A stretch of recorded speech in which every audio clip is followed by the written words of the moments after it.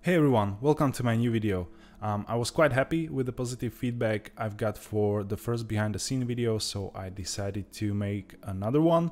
And I had a lot of requests for talking about basically freelancing with Blender and essentially making money with Blender.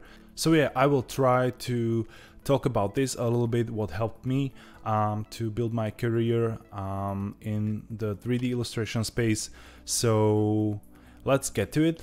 First, I want to say that this is really like a wide topic. There are a lot of things to cover, and when starting a creative business, there are a lot of things to consider, like from the business standpoint, administrative standpoint, building up your portfolio, reaching out to clients and stuff like that. But I think all those things can be addressed step by step. You don't need to overwhelm yourself with all that stuff. But there's one thing that's essential, in my opinion, in getting into creative business space. No matter the goal you have in mind, whether you want to be a 3D illustrator or you want to build assets for the games or sell on the marketplaces, no matter the goal, they all have one thing in common. You need to get your work out there for people to be able to find you and get to know your work. So yeah, get your work out there, simple like that, but might be a little bit more difficult for some. So I will try to break this down into little steps. So first, very important thing to do is to really do the work you love and you want to do in the future. So if you don't have clients right now, it doesn't really matter. You can come up with some kind of personal projects that you would be creating regularly and posting out there. But do the work you really want to get. So if you have some favorite brand or company you would like to create 3D illustrations for, you can do that basically right now. You don't have to wait until they approach you for some kind of project. You need to build up for that. But you can start right now. Today you can sit down and build something for your favorite brand, build some 3D illustration and share it online as a fan art or something. So you can do that right away and you can really enjoy it since you're doing something you really love. And that's the main benefit of the personal projects. You're not restricted. You have complete creative freedom, which can be scary at times, but it's a great thing. And you don't have any particular client feedback and directions. You would need feedback, of course, but you are not getting this from the client, you're getting this from the community where you're posting your work. Try to embrace that feedback if it's really constructive, and if the guys really try to help you with the thing they write to you, try to learn to accept this and to make your skills better by learning through that feedback. So this way, when you create personal projects, when you create 100, 200, 300 pieces of some artwork or 3D illustration, you will build up your style that people will like over time. You will be known for your style, and after a while these clients and maybe the brand of your dream will reach out to you for the style that you create. So you need to put out the work first, and then when you get better over time and achieve some style, they will come to you. So definitely I would recommend starting with personal projects, creating something you really enjoy, and yeah, just having fun with it and learning along the way. And the second very important thing is the ability to do this consistently over time. So we've already established that you need to create something you enjoy, but you really need to do this regularly and being consistent with it. It's not enough if you like sit down once in a month or once in 2 months and create something. That will not help you very much. You need to do this on a daily or a weekly basis. So you need to put in a lot of work, you need to create a lot of artworks and put them out there, receive a feedback and learn from that.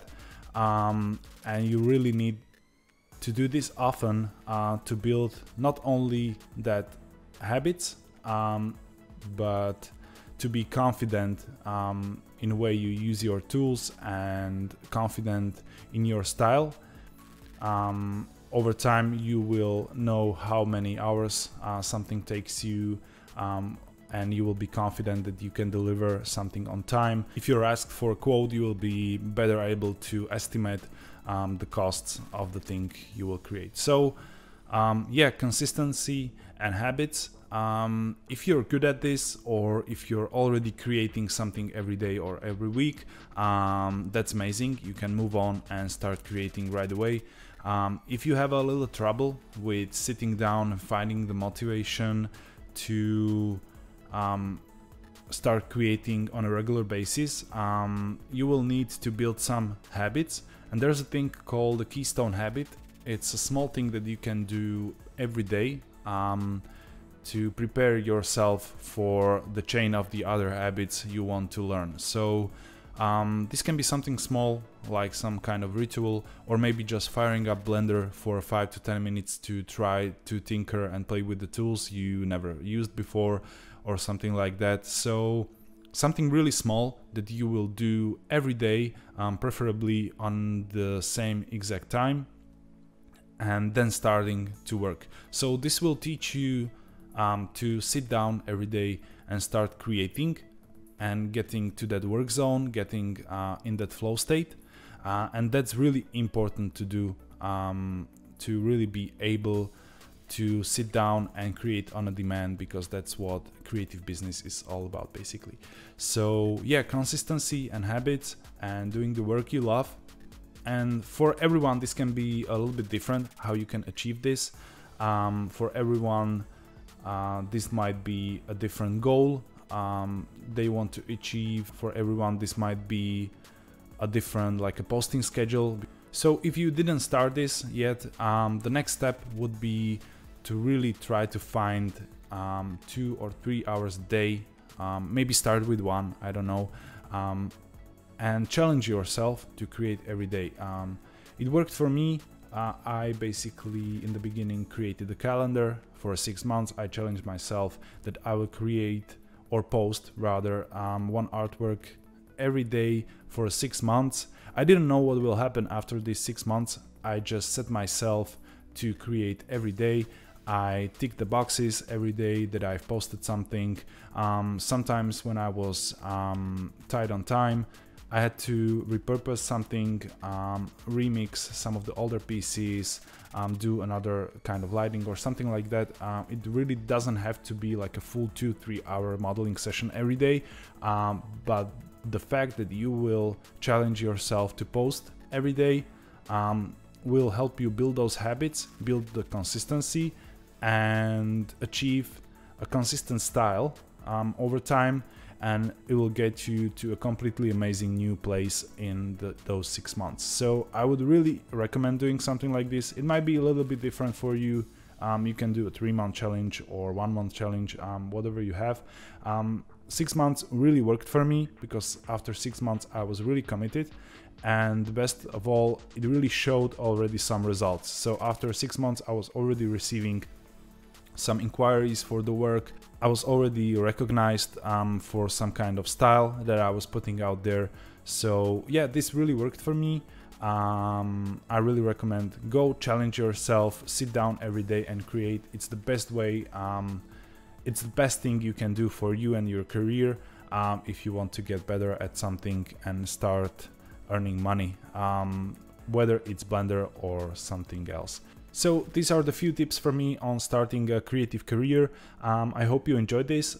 Please let me know in the comments, or if there's something you would like to hear me talk about in the future, let me know in the comments too. If you're new to the channel and you like to see content like this in the future, please hit that subscribe button and the bell button so you get notified when I release something new.